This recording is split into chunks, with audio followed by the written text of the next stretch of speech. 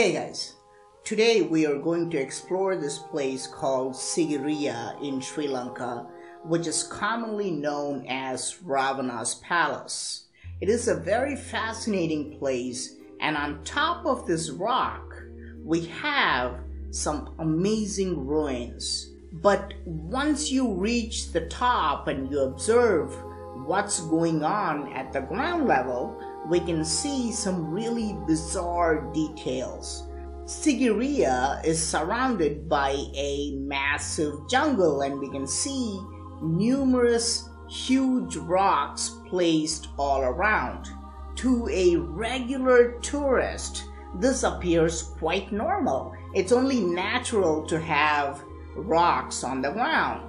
But if you zoom in with your camera, you realize that these rocks have been put there and have the most bizarre tool marks which cannot be explained. For example, look at this rock. It literally has hundreds of small cubes cut out of it, and on the top we even have a larger cube cut out as though someone wanted to sit there and perform some kind of an experiment. Why would anyone scoop out hundreds of cubes on a rock?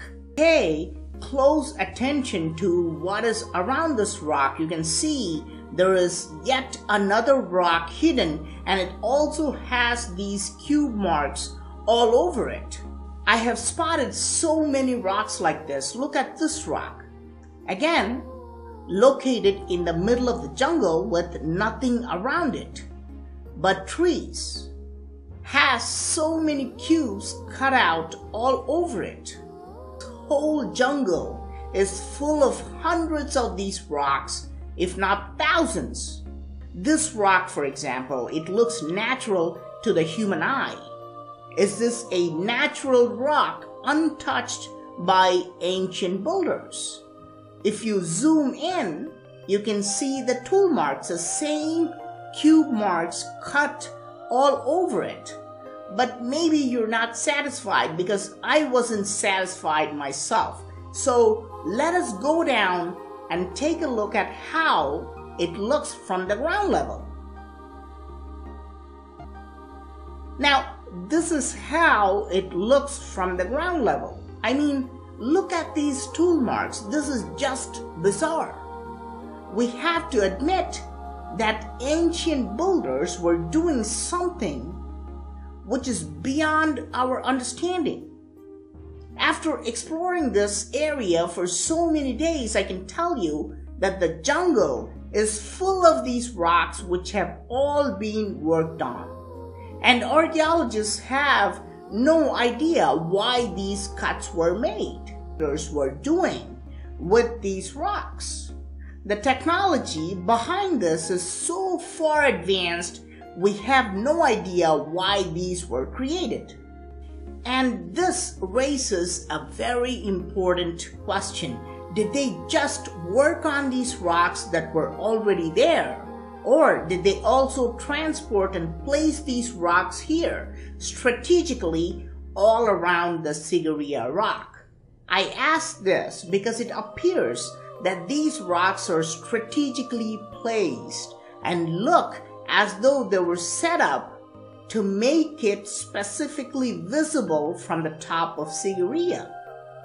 Now, let's go back to why these cubes were scooped out.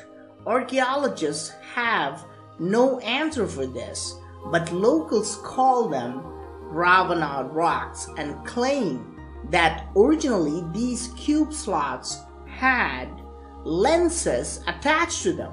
It is said that lenses made of crystals were placed in these slots. Imagine how it would have looked. This would be a stunning sight to see. What would have been the purpose of this? Was it some kind of a light technology? Were they used to focus sunlight to a specific point?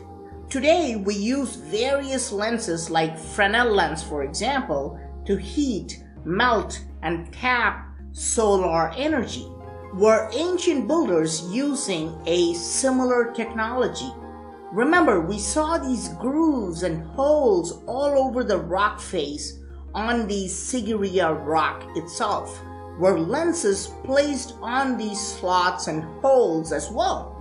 Is this why we see these weird cuts and slots all around?